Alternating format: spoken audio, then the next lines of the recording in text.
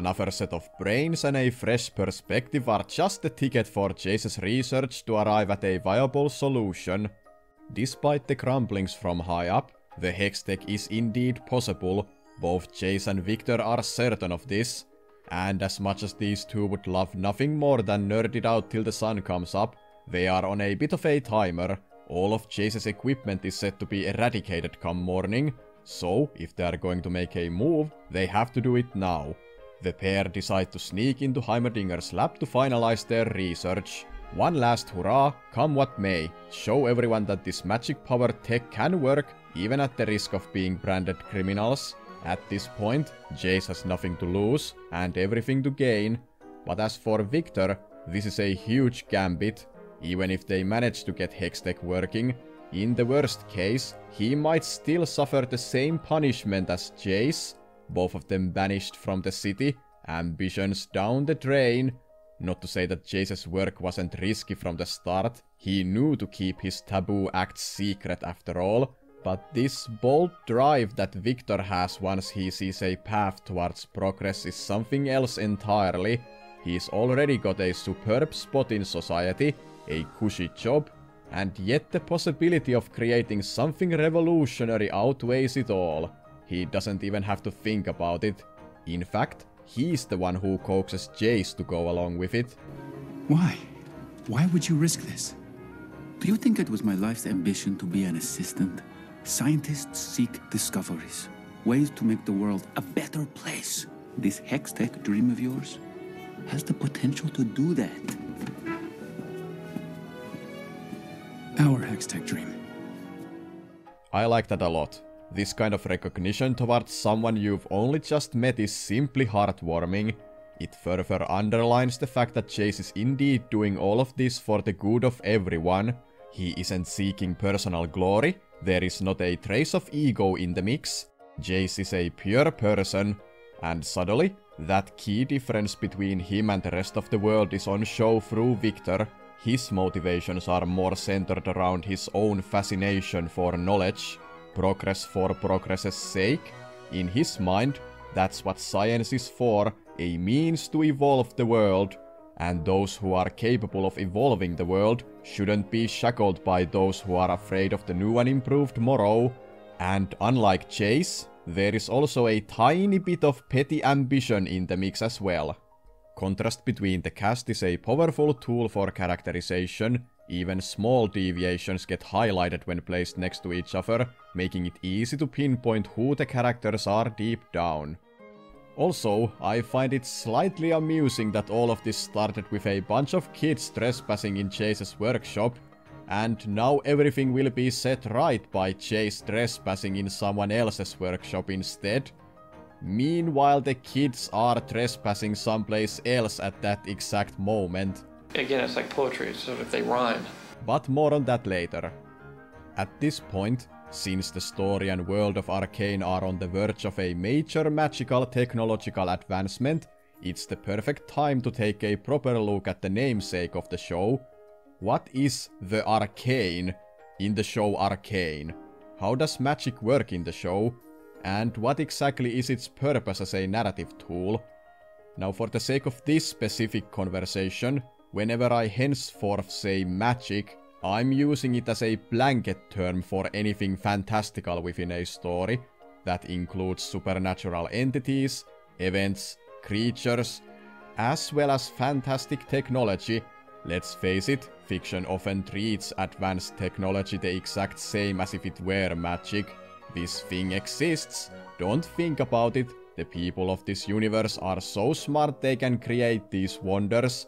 That's just the way it is. There's no true basis on any kind of legit scientific process. Arcane itself does that silly trope where everything having to do with technology is only ever called the science. All my life I've pursued the mysteries of science. As if there aren't hundreds of different fields falling under that umbrella. Every scientifically inclined person is presented as a super genius who can effortlessly understand, innovate, and build things from scratch. Alone. Everyone knows everything about any field they just so happen to need, from mineralogy to metallurgy, to biology, to electronics, all fields of physics and chemistry are the same. No need to dedicate one's life to one field to be an expert. It's all just science.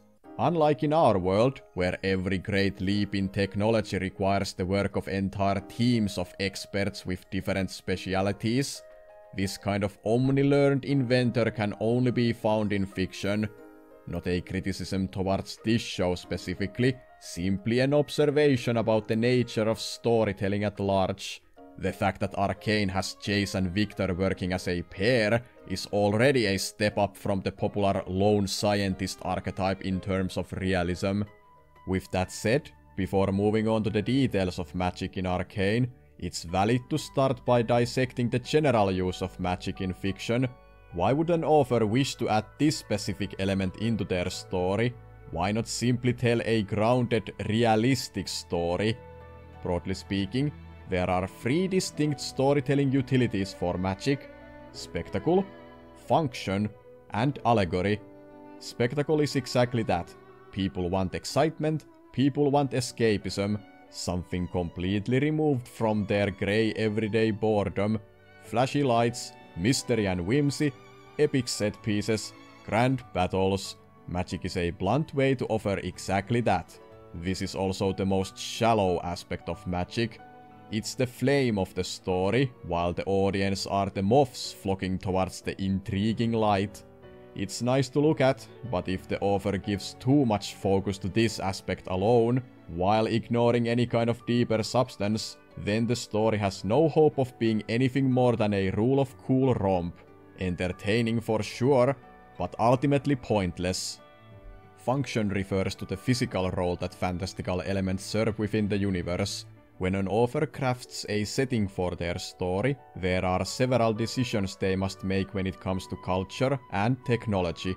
The author may wish to have it so that this one specific thing is possible in their world, so that the story will flow in their desired direction. Conversely, they may wish have it so that some common utility of our world is unheard of in the fictional one. Example, despite being the city of progress, Piltover doesn't have any kind of method for instant long-distance communication. No radio, no telephone, the best they have is a network of pneumatic tubes for mail. At the same time, this city will soon offer warp gates for merchant vessels across the realm, making it a grand hub for trading. It's a different world, they have different resources, so technology advances through divergent paths from our own. The author can use fantastical elements to fine-tune their world and justify the differences from reality. Allegory is the opposite from spectacle. This is the substance. What is the author trying to convey with their tale? What are the themes? How does the existence of magic shape the destinies of the people? Is the gift of magic a rarity or an everyday thing? Will it bring prosperity or create conflict? A storyteller can do so much with the power of imagination, not just entertain, but say something meaningful. The substance of Spider-Man isn't the cool superhero fights, it's the great power, great responsibility part. How does a person react to overwhelming power being gifted to them? And that is only the most basic possibility that magic offers. By setting their tale in a completely fictional universe where the rules of nature and possibilities of technology are different from our own, the author is freed from certain amounts of baggage, such as the customs of our modern world or historical context. The author can examine the human condition in very specific ways by creating a unique speculative scenario, setting up the rules to the finest detail, and then having their characters react to that scenario. Fantasy gives the chance to present things such as war, religion, and society in a purely symbolic way. Nothing has to relate to our world as a literal commentary or critique of a specific person, or event, or a group. It's just a portrait of humanity as a whole.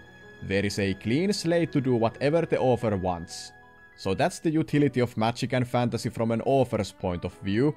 It's an effective storytelling tool with limitless potential. When used correctly, I personally don't believe that there's any kind of rigid list of do's and don'ts when it comes to magic. It all comes down to execution. The one universal piece of advice I can offer is the same as with every other aspect of storycraft.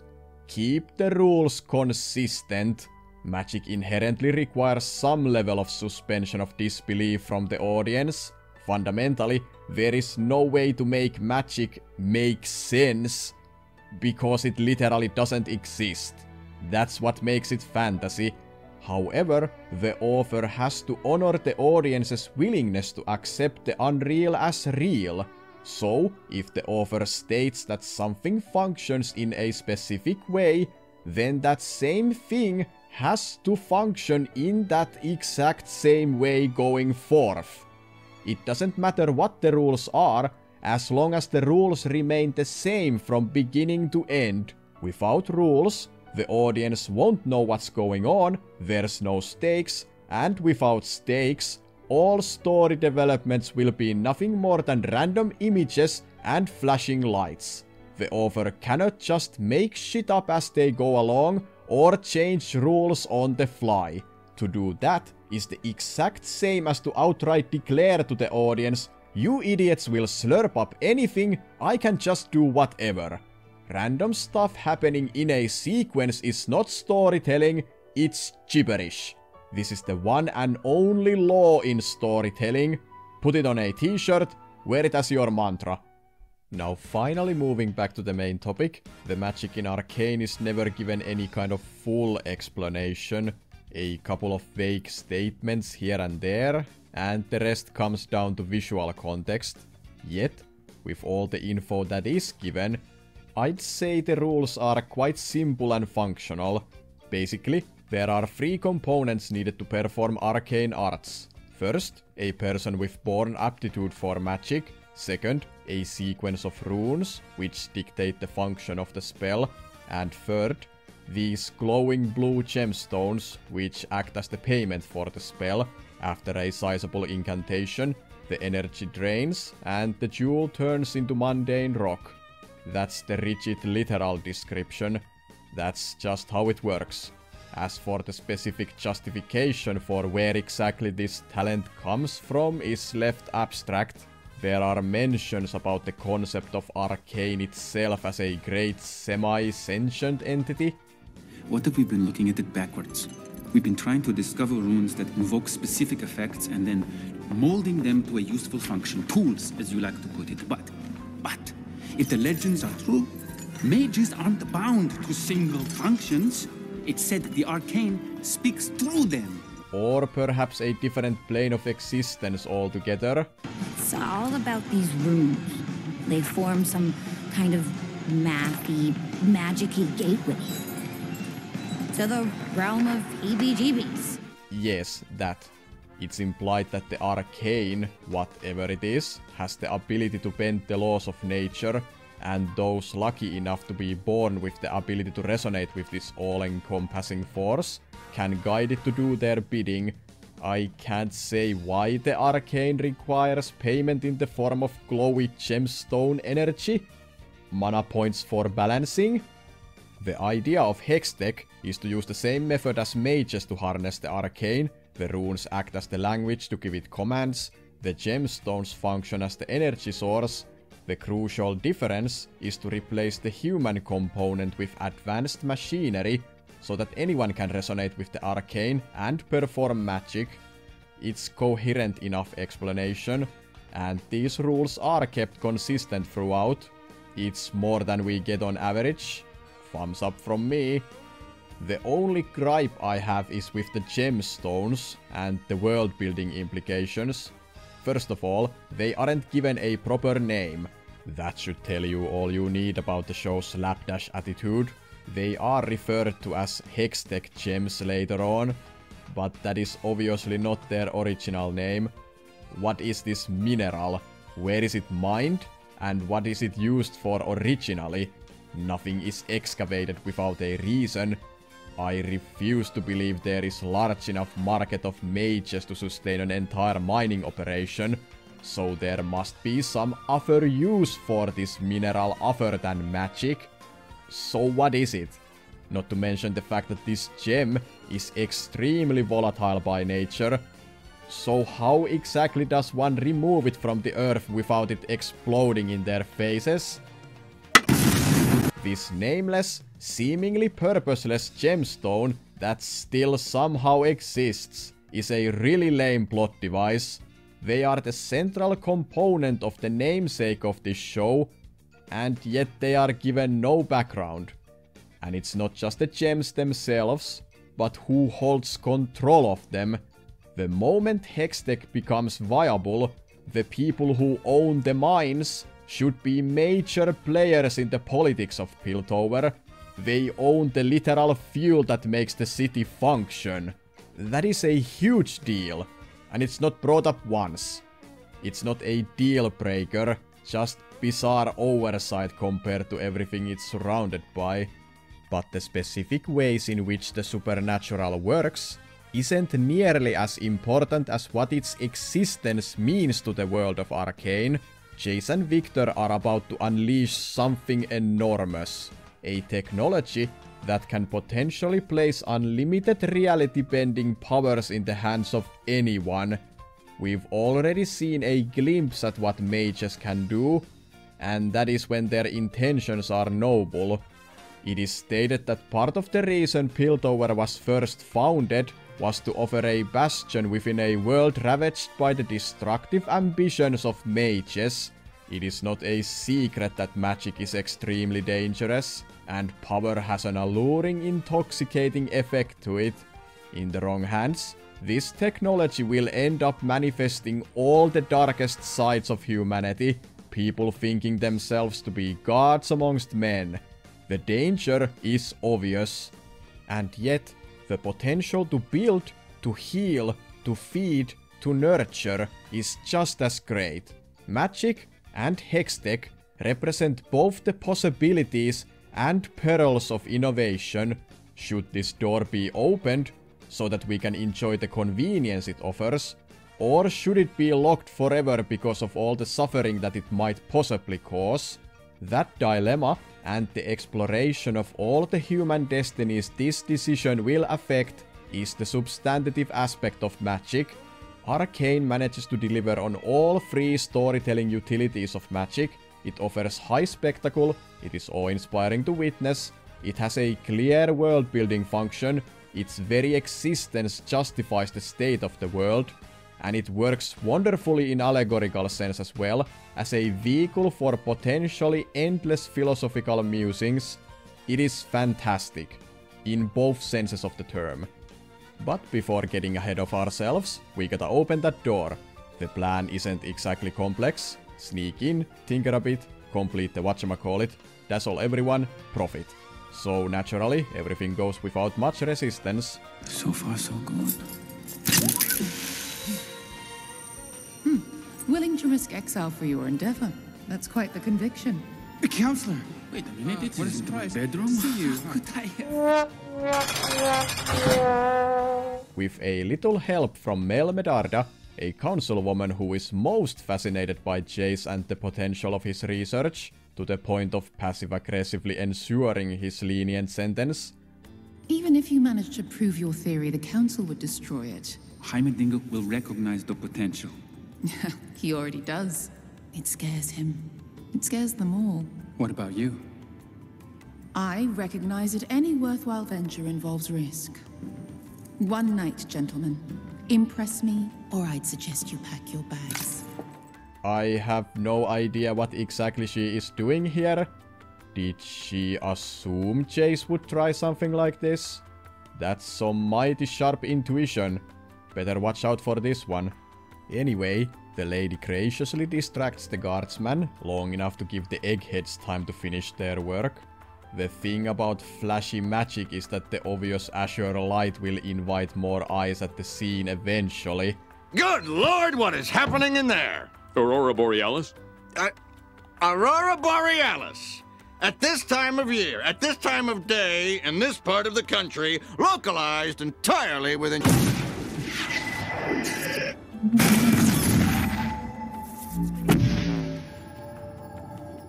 and as dramatic timing would dictate, the pair get their gizmo working at the exact moment the opposition busts in, led by Heimerdinger himself. You've actually done it. But just because it can be done doesn't mean... Will you please stop hovering? The fully realized, functioning, stable Hextech is a marvel to behold. Seeing is believing. The promise of a future where technology is only limited by one's imagination is an attractive one. Even Heimerdinger, the most intense critic of the idea, eventually folds. Partly because he realizes he's fighting a losing battle here. The tempt of the Arcane is too strong. Everyone will want a piece of this. Mel is advocating for it, and she has a tendency of getting her way. All Heimerdinger can really do at this point is to become involved and make sure this technology is developed safely. His willingness to concede ground here is most likely helped by his belief in both Chase and Victor. With these two idealistic men at the helm, surely the direction of Hextech will be a prosperous one. Time will tell. And as always, a massive thanks to each of you for sticking around for this long. And a special thanks to all the supporters on Patreon, as well as an extra special thanks to my €10 supporters, Wyland, Jesiah Vanderwatt, 6 stars, Danny Kicks, and Clark Daniel Ivory. If you would like to join these fine people, or check out any of my other creative stuff, all the links are down below. Take care everyone, and I'll see you all in the next one.